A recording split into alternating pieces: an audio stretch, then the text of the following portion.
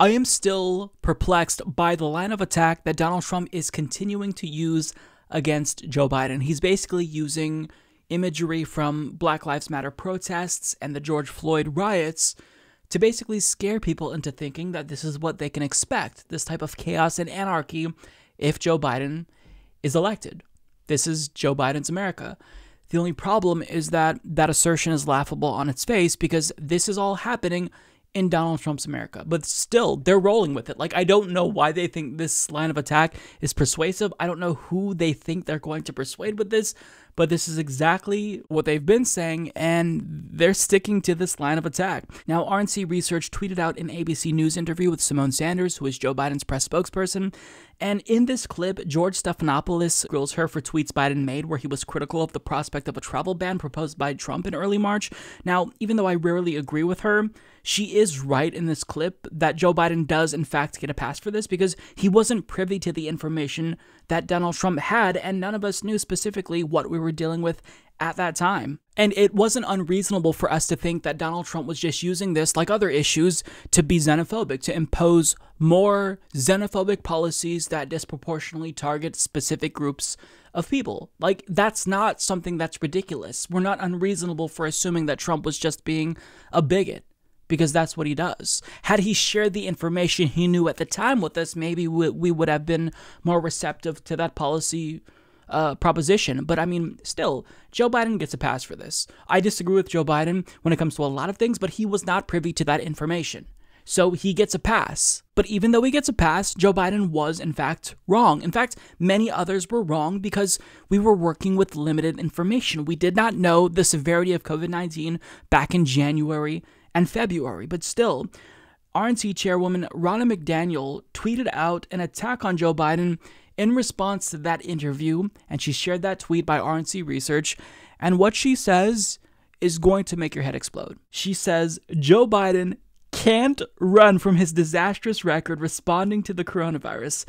The truth hurts, Joe. Yikes. Oh my God. That is a real tweet. Yes, it's not a fake screenshot. It's not a hoax. And yes, she still has it up. She hasn't deleted it yet. Ronna, I don't know how to tell you this, but this is going to blow your mind.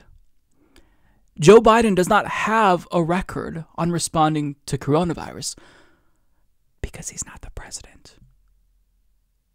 Donald Trump was the president. Now, I'm sure that the irony was lost on her, but the person who we should be looking at, who bungled the response to COVID-19, who had power at the time, who had knowledge that all of us did not have, is Donald Trump. And yet she's attacking Joe Biden for his response to coronavirus. What did you expect him to do?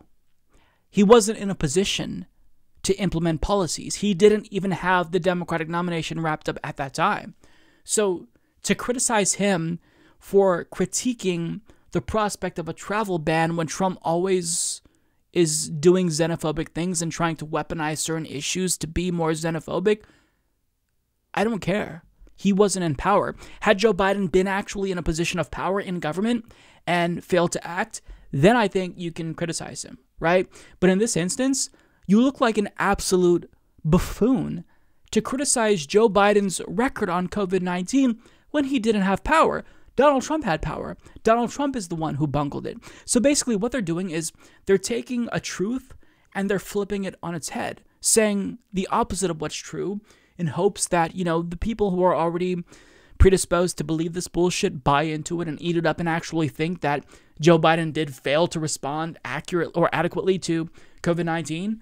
I don't know what they expect from this, but maybe if they flip the truth on its head and they say that Joe Biden actually had a bad response to COVID-19, maybe people will think, or maybe they think people will think that some of the pressure should be taken off of Donald Trump. I don't know, but this is so bizarre. I can't imagine this appeals to anyone. Like, this isn't going to appeal to the independents who they're trying to win over. It's not going to appeal to moderate Democrats or moderate Republicans. You say things like this and you look like a fucking idiot. Because Joe Biden is not the president. Donald Trump is the president. So I don't know what else to say about this. The RNC chairwoman may be a bigger clown than the DNC chairman, Tom Perez. Like, I didn't think that was possible. Tom Perez is so disliked that even Mother Nature hates him. Birds literally are shitting on him.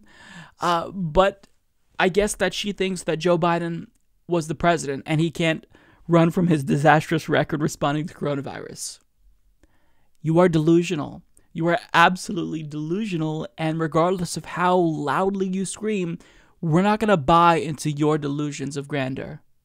Trump is the president, not Joe Biden.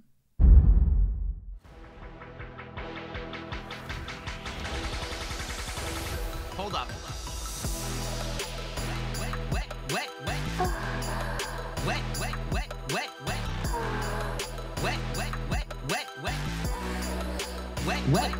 Ask keyword.